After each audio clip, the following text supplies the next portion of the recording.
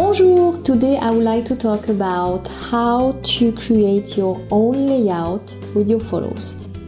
So as an example, I have some photos here and I want to find out quickly what kind of design I can do.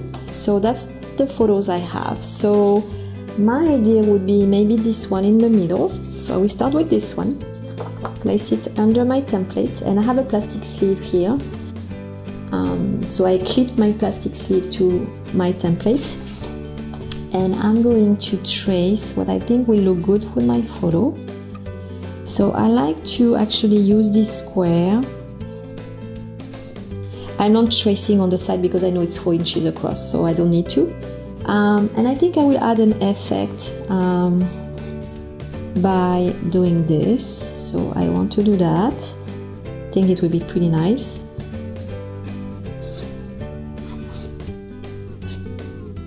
Okay, so I'm good with this one. So what I'm going to do is I'm going to say it's the number 1. And then I'm going to actually say the same here.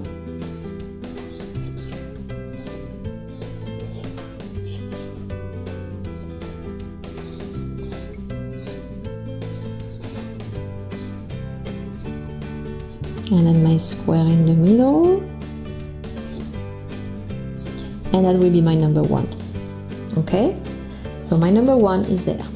Now I have this one, so I think this one, I think at the bottom, and I think I like it. For example, let's see, I like to have this, so I like to have more of this part, so I'm just moving up, and maybe some of the leaves, so I'm just going to maybe cut right there. So I like this one. So that will be my number 2.